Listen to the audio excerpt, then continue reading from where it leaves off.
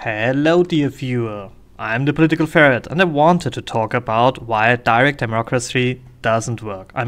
Doesn't work at all. And this opinion of mine is to a very large degree the result of my personal experience from back when I was in politics. But perhaps I'm wrong. And in this particular case, I would love to be wrong. So I'm going to talk about the big if. So, by the way, this is a podcast. Relax your eyes. There's nothing to see on the screen beside of a lazy montage of a ferret with a Greek helmet. So, what's direct democracy? In a nutshell, it means that the citizens decide directly. The politics does the writing, this whole writing job, and will formulate laws and bills and all this funny stuff. But the decision, what has to be done, is only in the hands of the citizen, and the citizen alone. Yeah, okay, but why? Well, political parties tend to act differently than the population wanted them to act in the first place.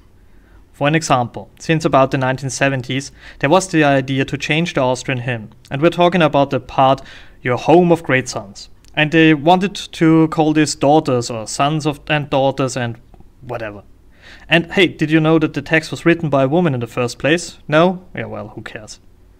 Well, they did this change in 2011. And since that, the hymn sounds a bit like somebody hits the CD player on this very part. But however, to get this change done, they needed a majority of 2/3 in the parliament.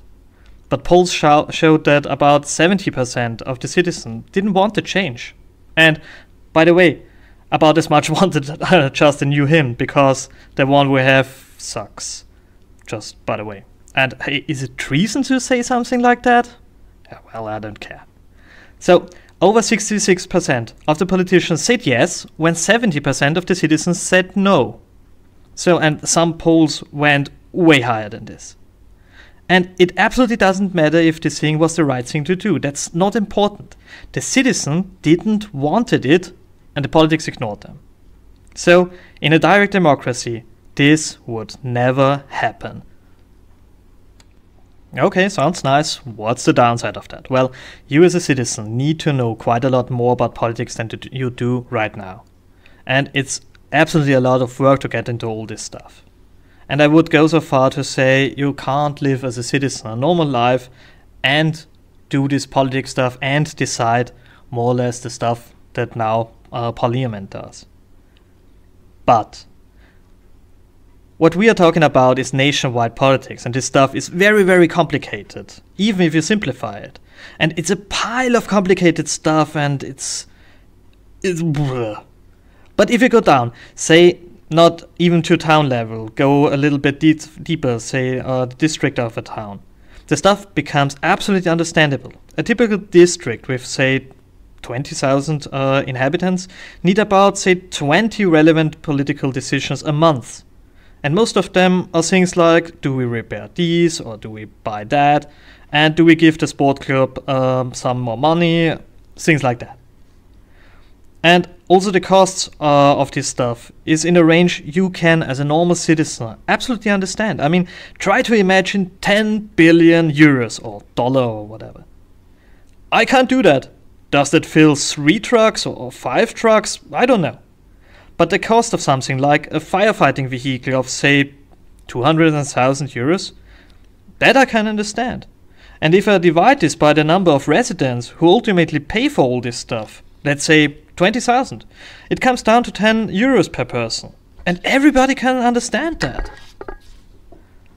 So the politics would have to say, okay, you want to have the firefighters a new car, no problem, we have to take a loan with the equivalent of 10 euros per person, and because of interest, it will be 12 euro per person, so we have to charge you with 3 additional euros per year for about 4 years.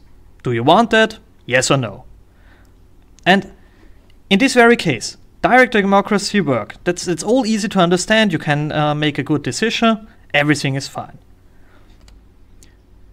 Could this work in a larger scale? Yeah, I think so. But if, and this is the big if, there are no big nations around. I mean, if we would break down the world into a lot of nations, all the size of, say, 20,000 people, we would end up with 500,000 nations. That's 400 nations alone in the space that is now known as Greater London.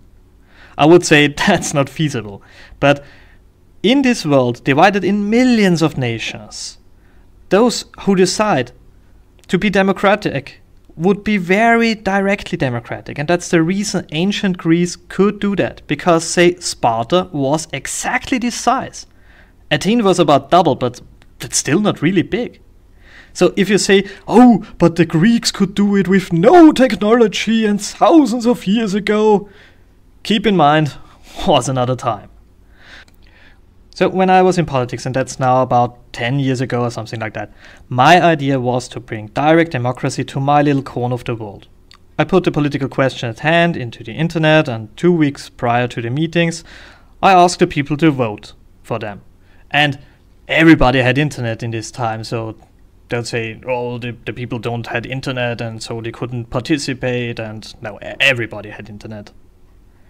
So they had to be from the region, of course, and they had to have voting privilege, of course. But the whole other thing, the whole voting thing was anonym, and there was seldom more than 20 questions a month. And most of them were quite easy. So the idea was to bring the voice of the population into the room.